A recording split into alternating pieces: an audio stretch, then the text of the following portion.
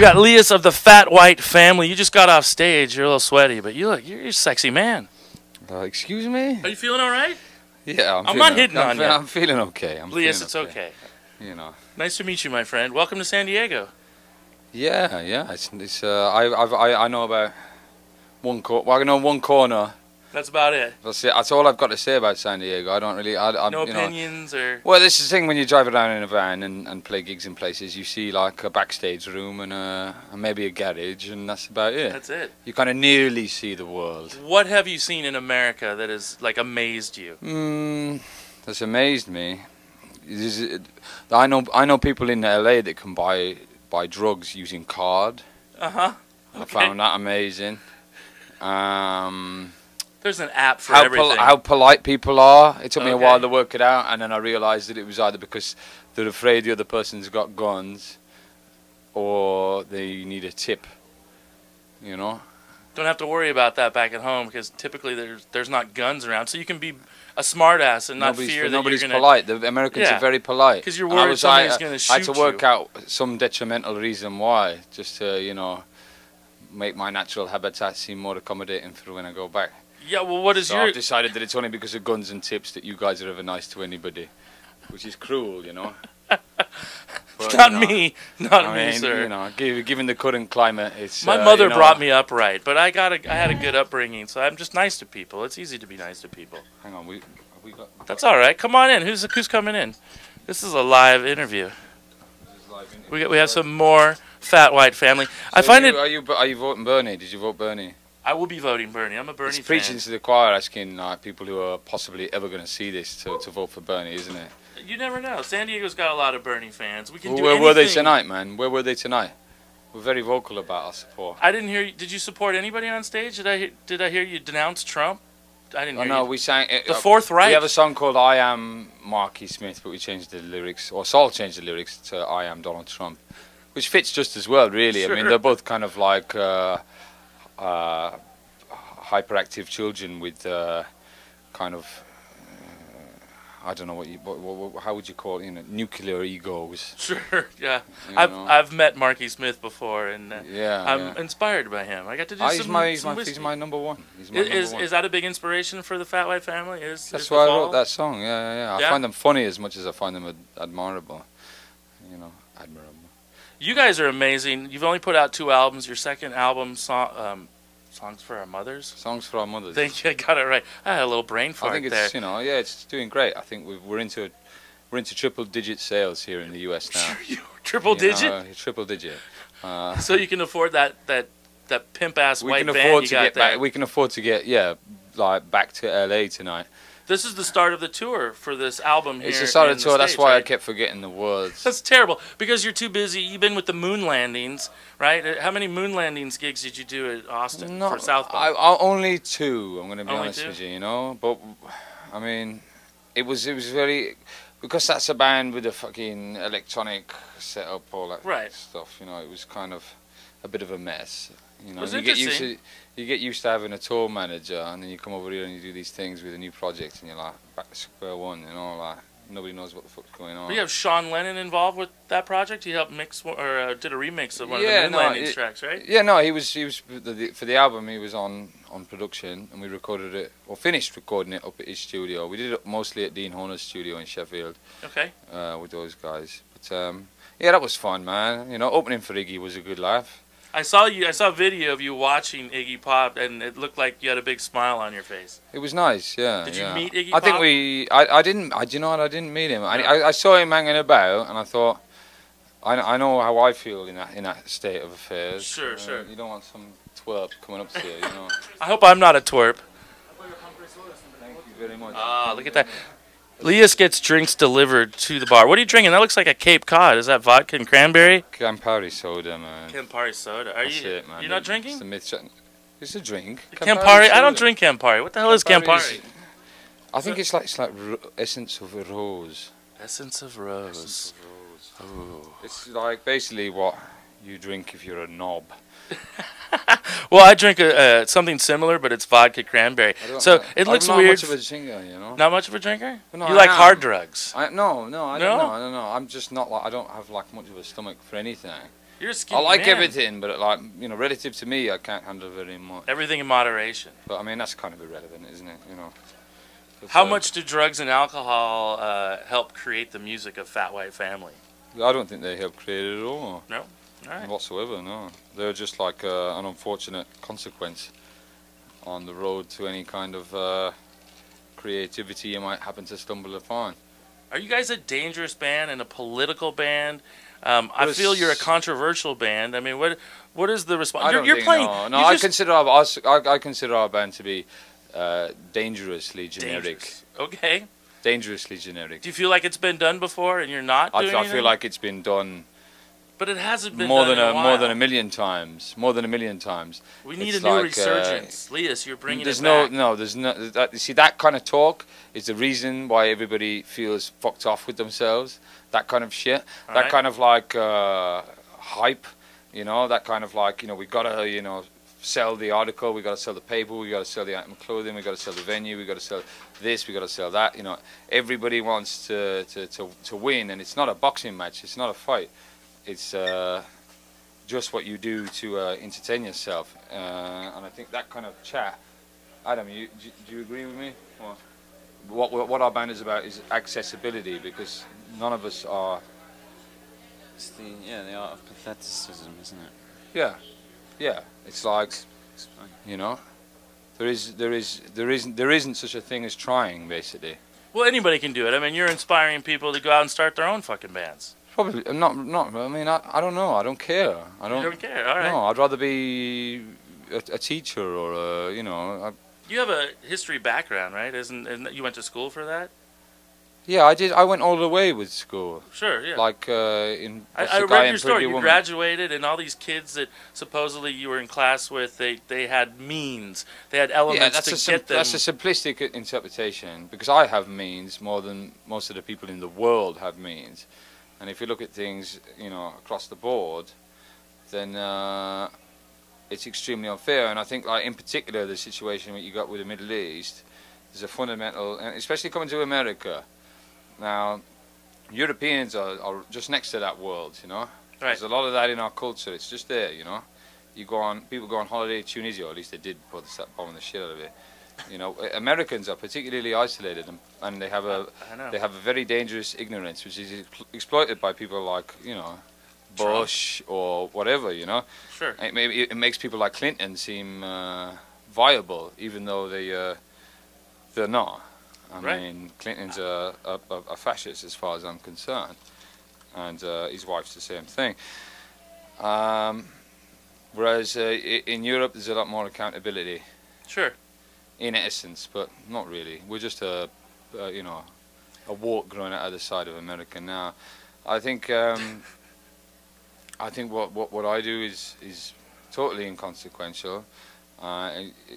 Sometimes I'll have a good time, sometimes I'll have a bad time, but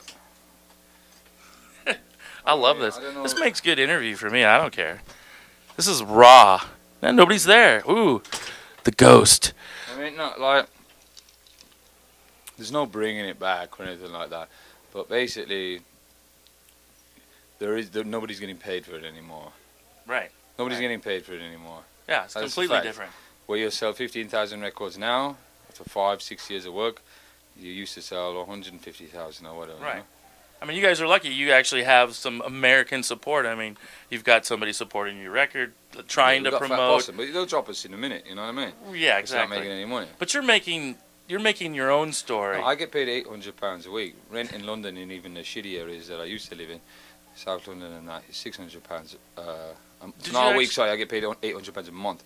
It's £600 a month to rent a room in London. So I don't have a room in London. So I'll go to London and I'll play a sold-out gig in front of 2,600 people, and then I have to sleep on my old studio manager's couch. I like that about you. I want you to be successful. Like that isn't. But you're doing it. It's neither here nor there. I like people that are hungry, though. That challenges. A challenge. It makes better music. At some point, I don't think. No, it doesn't. But why should you know? You're pushing the boundaries, and, people that just sit and wait for something to happen. I mean, I don't know. I go and watch. I see the name, like a Fat White Family. I'm like, okay, this band name, just alone the band name interests me. Then I go see a video and I watch Touch the Leather for the first time, and I'm like, oh, the music. Then I see some dude's ass go flying by the screen, and I'm pulled in. I'm pulled in, and it's not a sexual thing. It's not anything more than this is speaking to me. This is magical. And I love it. I dig your band. I'm not kissing your ass. I'm just a fan of the Fat White Family. I mean, I don't know. I mean, I think. Well, I mean, how am I supposed to answer that? Thank you. Thank you. You know, you can say whatever you want. You can tell me to piss off. You know, it's like kind of. Do you get a lot of admiration? What's it like to work with Yoko Ono and Sean Lennon? That's kind of a cool thing. I'm seeming like a moody cunt now.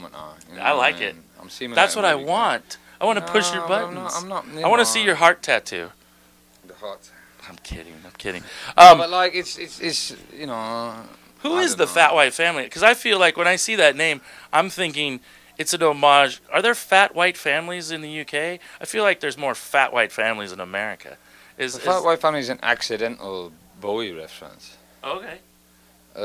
Saul's old label boss used to refer to himself as the Fat White Duke. While he was DJing, he saw it on his wall like 12 years ago, and then when we started this band, he was like, Fat White Family. But he wasn't a Bowie fan, really, Saul. I mean, he likes Bowie now, but back then, no. So it was, without any of us knowing, it was kind of, you know. And were you guys all, were you kind of squatters, and did you have, were you kind of just living on not working, and how did the band? No, I mean, some of the stories I'd read, it sounded that you guys were like on a squat pad or something like that. Yeah, pretty much that kind of lifestyle. Yeah, we didn't have anything, man. Nice. That's where the best bands come from, because I like a band that has to struggle a little bit. Yeah, I mean, it was just taking the piss. You get to a point where you're like infuriated by everything, and London's even worse now. We had a little bit of luck, but like it was like years of that kind of stuff, man. I moved to China. You did? Yeah, like halfway through starting this band, I moved to China. I remember just when the crash kicked in, walking around London with a bunch of CVs, west, east, north, south, trying to get a job as a barman, and I couldn't get fucking nothing. Wow. You know, I had plenty of qualifications, you know, it was like, and we were like in this little shitty fucking house, you know, 2 people in a room or whatever, you know, up the job centre all the time, going to fucking job club where they make you take like basic mathematics and English proficiency tests just to try and kind of like, you know, aggravate you enough that you feel as intimidated and like demeaned as possible because of this experience to make it, these hoops to make you jump through. And I lost it, and I was like, I moved to China, my big brother lives there, you know, I was an economic migrant. I was there teaching English, getting paid a reasonable wage. I did 6 months of that, and then it was like, oh, actually, I am capable of holding my stuff down. Yeah. Like, I'm not like a complete social and professional retard. It's just that I've been cheated. You know, my suspicions up to that point I thought were drug induced, but in actual fact, no. It was the other way around. You know. Yeah. How long did you live in China? 6 months. And you were born in not Scotland. I was born in Southampton, but I grew up in Southern Ireland, Scotland, and Northern Ireland. Your father was I moved Algerian. In my first year. My father's Algerian, and my mum's from Yorkshire. So she's Caucasian. Okay, I was curious. They never made note of that. It just said your father was Algerian. But I got a big brother who migrated to China. That was long before the crash for different reasons. So when did music become the thing? I mean, what drove that? I think I was into art initially, because you can do art at school, I guess. So I was obsessed with painting and drawing and all that stuff. But in my heart of hearts, I used to listen to music all the time, and that affected me more than any other medium, and therefore I had heavier fantasies about affecting other people in that capacity. So like that for me was the ultimate achievement, if you could do that to somebody else. I remember hearing these things that sort of came, you know, I was living in small town Northern Ireland at the time when I was a teenager. I was very lonely. There wasn't any kind of punk or alternative scene, you know. I was this kind of like weirdo at this segregated Protestant kind of like, you know, we are fucking, you know, red hand of Ulster on the blazer kind of thing.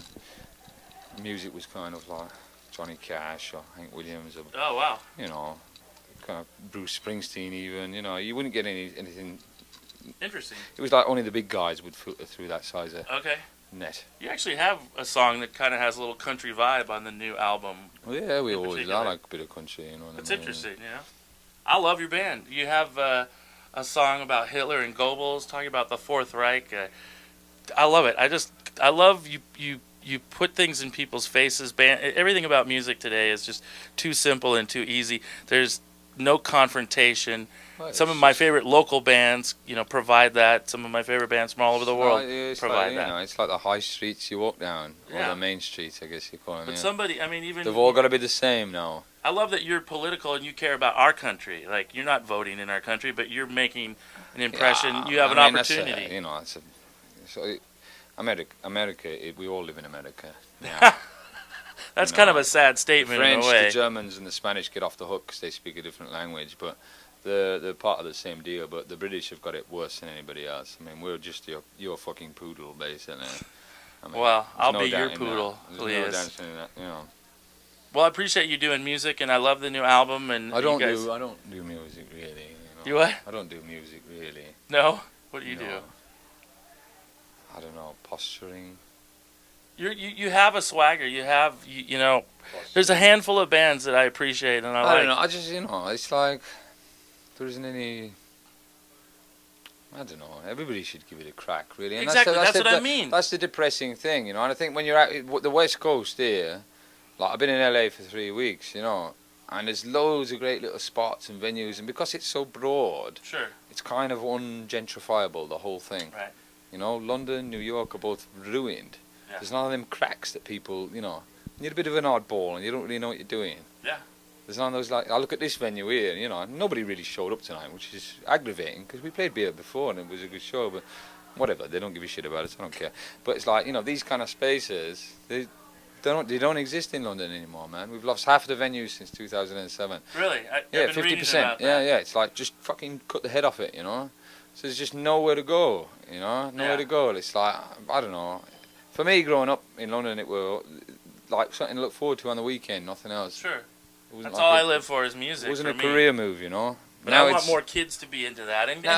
From now on, it's just going to be famous people's kids and people who are fucking, you know what I mean? Like, you can kiss it goodbye. Like, I think as a medium, it's... Well, then, thankfully, the Fat White Family comes along. And every once in a while, you're not going to change the world, but every once in a while, a band can come along. I mean, here you are in the Casbah. You're all the way from the UK. You're playing tomorrow in LA. You're gonna have a bigger show. Yeah. But I don't. This is rehearsal tonight. I don't think about it in terms, But you're having fun. You're enjoying it. You get to see the country. You get to be in this band working. The moon landings are great. This band's great. You're in your band with your brother. Yeah, it's good. I just, I'm scared of the fact that I don't. Just enjoy the ride while you can. I don't have anywhere to live or any money. Well, here we survive on burritos, and the Mexican food in San Diego is much better than LA. So you should get a burrito before you go back up to LA. Okay, and come back again. Don't let this show tonight get you down, all right? It doesn't. Can I have a hug? You can. Oh. That's Lias, Fat White Family. Songs for Our Mother is the new album, and there's a great piece of artwork on the back. Where did you find that little piece of Nazi ceramic? Oh, that was Adam. He saw it at somebody's house. I don't know. I have no idea. It made it on the album. He was like, yeah, sure. He took it on his phone. I love it. Controversial, fun, punk rock, art, music. You do it all. I dig it. I hope you get to achieve everything you ever want in life, Lias. I dig your band. Thanks for playing San Diego. Fat White Family. Songs for Our Mother. Get it now. It's on Fat Possum. He doesn't like you. Trying the best. He doesn't like you, no. Buy his record, though. Cheers. Cheers.